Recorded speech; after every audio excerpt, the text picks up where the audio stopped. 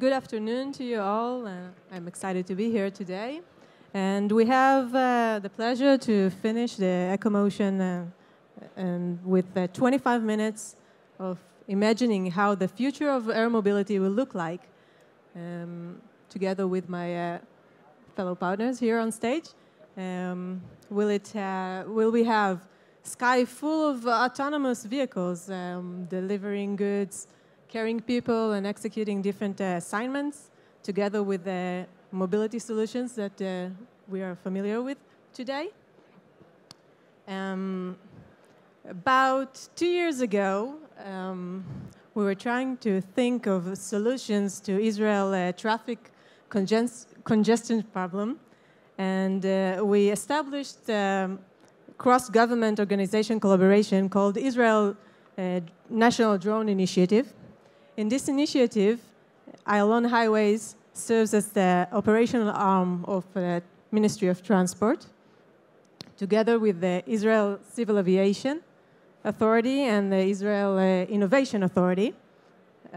We've created a playground to support the local ecosystem, and we are also working on creating the future of regulatory structure so we can see to enable the operation of advanced air mobility.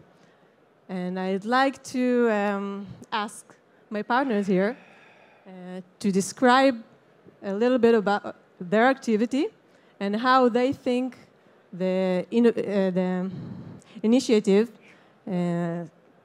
contributes to the local ecosystem and maybe even to their own company. And we'll start with Arik. Hi, everybody. My name is Arik Arbel, and I'm the CEO of Quadpol Technologies. We at Quadpol develop Tether drones in a box. These remotely operated systems, drones, can hover in the air for essentially many hours straight due to the power coming via the cable attached to the ground. We intend to deploy our systems in a wide variety of observation applications, such as inspections of critical infrastructures, traffic management, and also securing mass events like rock concerts and marathons. The Naama initiative, as it's called in Israel, enables us to test and demo our systems in real-time, real-life applications, environments, without the regulatory limitations that usually exist. I can give a small example of something that happened just a few months ago in the last experiment in Beersheba, where during one of the missions, an unfortunate terrorist attack happened in a nearby mall. The drones that were in the air at that time doing delivery missions were immediately dispatched to the ground forces, to the ground police forces in the field, where instead of where they were assigned search and rescue missions. They were looking for runners from the scene. This proof of concept, this demo, could not have happened without the Naama initiative that was there at that time. Thank you, Arik. Nimrod? Hi, everybody. My name is Nimrod Golan. I'm the CEO of Urban Aeronautics. Pleasure to be here. Urban Aeronautics is an Israeli-based company that is developing and building a car-sized, sustainable flying car. We're talking about an aircraft that has no wings and no external moving parts, no external rotors, and that's pretty much allow it to fly anywhere and land anywhere. Through over 15 years of R&D, we have built a full-scale flying demo. For those of you who will Google Urban Aero, you can see our achievements through over 300 test flights, all executed here in Israel, and also our new concept of what we call City Hawk, which is once again what we believe is the perfect solution to introduce aviation to the urban environment. So when you are, and this is all about, when we're talking about urban air mobility, everything that happens not just in Israel, but all around the world, we're pretty much everybody here, we're facing the same challenges in terms of congestion. When you are to introduce your aircraft to the urban environment, you have to pretty much integrate to the urban environment as it is in terms of the infrastructures. In that sense, the form factor is very important. So if you have an aircraft that can fly anywhere and land anywhere, And I'll make a statement because we're here in an automotive conference. Whatever you drive, each one of you, wherever you can park your car, I can land this aircraft. And that is a game-changing capability. Thank you, Ruth. Thank you, Nimrod. Michael? Hi. Does this work? Put it. Can you hear me? Yes. Yeah. Okay. Michael Lenz. I'm an investor. We have two different ways that we've been investing in air mobility. We have a business called Levitate Capital that has invested in about 12 businesses in and around air mobility, from motors to infrastructure to the vehicles itself to some software solutions, et cetera. And then we have a second business, which is actually our main business, where we invest in much later stage companies. And out of that investment business, we've made one investment in the drone space in a company called Skydio, which produces autonomous drones. Thank you, Michael. Sigal? Hi, my name is סיגל ויצמן. אני אדבר בעברית, אני חברת מועצה בעיריית תל אביב, מחזיקה תיק החדשנות והטכנולוגיה וגם תיק הנוער. אנחנו מקדמים בעיר תל אביב את השימוש ברחפנים, אנחנו מקדמים את כל הנושא של האבטחה, שמירה על התושב על ידי שימוש ברחפנים. אנחנו מנסים כרגע לעשות מספר פעולות בשימוש ברחפנים, אם זה כל נושא של שימושים לכל דבר שהוא, אם זה פינוי אשפה, אם זה עזרה לתושבים, אם זה מישהו שהולך לאיבוד, אם מישהו הולך לטבוע בים, כל הנושאים שאפשר להשתמש ברחפנים, אנחנו מקדמים בעיר. הצטרפנו למיזם הלאומי, ואיתם אנחנו עושים, טסנו כבר יותר מ10,000 טיסות. בנוסף, יש לנו כרגע, עשינו מחקר ובדקנו 70% מהטיסות בעיר הם להוביל סחורות, והם או על גבי אופנוע, על גבי רכבים, או על גבי קורקינטים, אז אנחנו מנסים להוביל גם סחורות על גבי רחפנים, כך שזה יוריד את זיהום האוויר, ויעזור לנו להוריד גם את כמות התנועה בשטח. ואני שומעת פה דברים חדשים שנשמח שיקרו בעיר שלנו. Thank you, Sigal. So, Arik, what do you think are the main business cases that you see the world of drones focusing on the near and distant future? Okay, so I think in the near future we're going to see more of applications that are already there in the market, and I will give 3 examples. First one is predictive maintenance.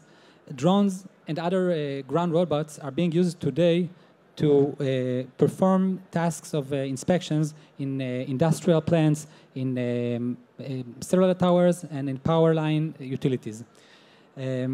These dangerous, sometimes dangerous and tiring missions are being done today by humans and can be replaced by these robots. Along with the improvement in machine learning and AI, these inspections are expected to become more frequent and more affordable, involving less manpower. The second one is asset management. Current drones and computing power have the ability to produce highly detailed 3D models of terrain and buildings. These digital twins, as they're called, are being used to monitor progress in construction sites and to document rooftops and other assets. These abilities bring the asset management market to a whole new level of efficiency and accuracy.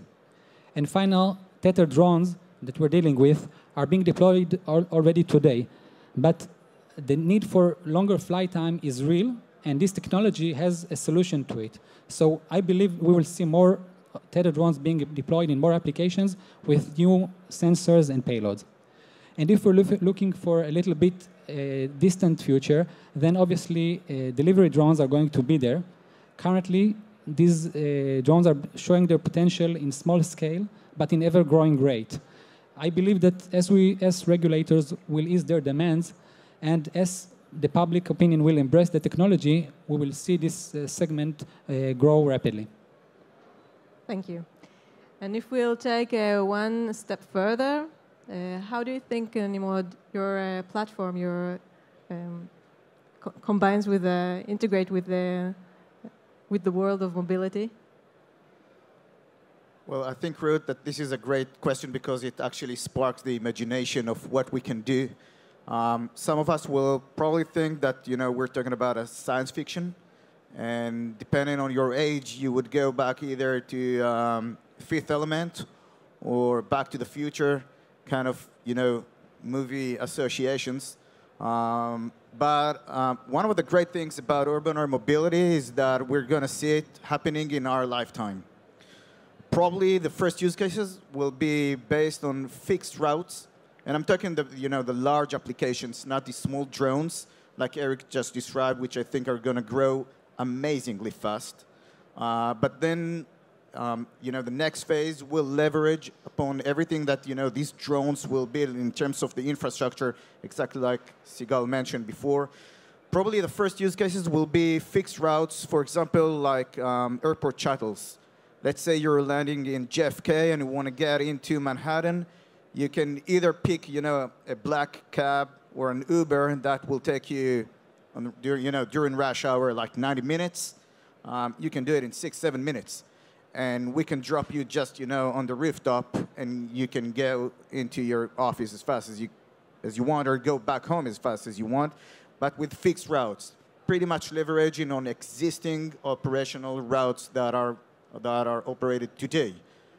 Then probably the next phase will be EMS, emergency medical services, where such platforms that can fly in urban environments, and especially those that can fly and land anywhere, can actually hop over traffic and land just next to the car accident and bring the physician or the patient into the trauma center as fast as you can. And then it will grow all the way to the full-blown air taxi, where this is the vision. You will, step out of the public library on the 32nd and 5th, and for some reason you would like to go and visit your aunt in Brooklyn. I don't know why. But then you'll take your phone and you will just click your aunt's address, and it will tell you, go up to this rooftop, and then you will just get into the City Hawk, and it will fly you to your aunt's rooftop. So we're talking about use cases that will utilize mobility as a service. We're not aiming for personal ownership, but mobility as a service. With regard to what Sigal said, I think that Tel Aviv is one of the perfect places for a beta site to push forward such kind of applications, where we can fly people from Ben Gurion, RJFK, okay, into Tel Aviv or the surroundings of Tel Aviv, even here, and all around to have a network of vertiports all around Tel Aviv, and just bring people in and out in no time. This is our dream. Thank you. So, Michael, you hear that, and is it science fiction, or do you look at that as a high-risk investment, or do you think that's our future? I think it completely depends on the sector that you're talking about. So some of the sectors, like the consumer and the military space, are obviously not science fiction. There's billions of dollars of drones sold every year. Like we talked about, our view is that the next sector that is taking off is the enterprise space, where, in our view, the linchpin technology is autonomy. Autonomy has been very, very difficult on the ground. It's a lot easier to do in the third dimension, and once you remove the pilot, then the human pilot, then all of a sudden, inspectors or security folks, people that have, normal jobs, can all of a sudden utilize these drones very, very effectively. And we think that that's a space that is in the middle of taking off right now. So it's definitely not science fiction. The delivery space is also something we can very much see, but there you've got real regulatory risk, and as big of an issue, in our opinion, is customer acceptance. Will the average citizen be comfortable having these things zip all around in cities? How can cities manage the airspace? How can you avoid crashes, etc. So there's quite a bit to work through, and then the passenger drone space is the most exciting to a lot of people. It's also the one that is sort of the hardest, and the people that pull it off will have unbelievable businesses. But it's definitely the hardest sector. Yeah. Thank you. You already taking me to my next questions and my final one. I will do a quick question round. What do you think is the main challenge that we should, as a government initiative, should focus on to promote the ecosystem or to help this dream come true? The main one from your point of view. So, Sigal.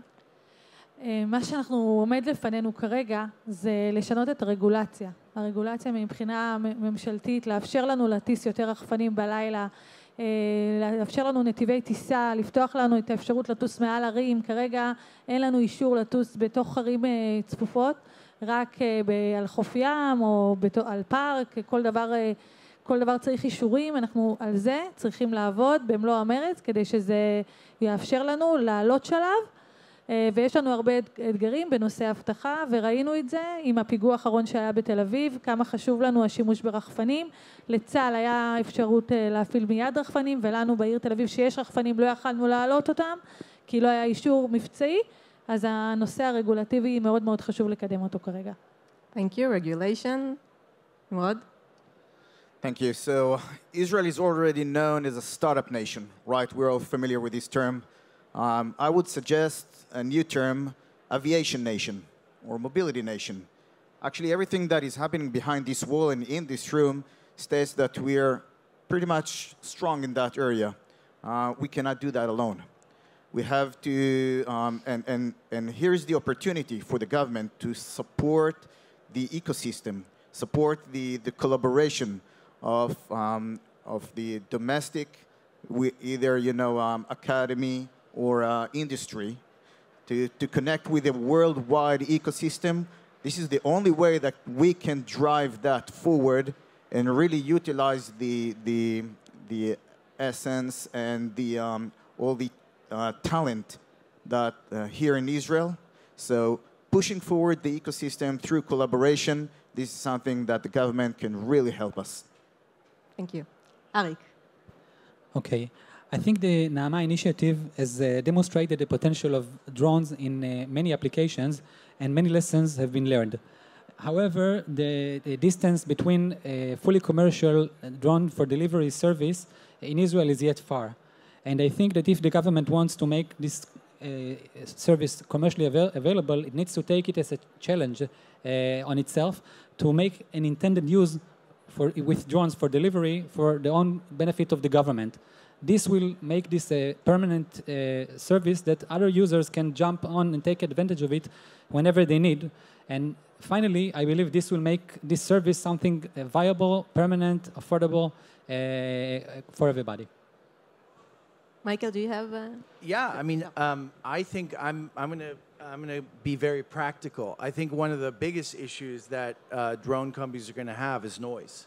I think once we're through the technical issues, the regulatory issues, etc., there's a big question on whether we can get the noise low enough that people will be very comfortable with drones, all around. And I think it's a big challenge to remove to get the noise level to a level that I think consumers will be comfortable with, and that's an area that is not solved. And if folks here can figure out how to solve that problem, I think they're removing a huge barrier. Okay, so it's time to thank you all for participating and to you for listening. And just to remember that the sky is no longer the limit.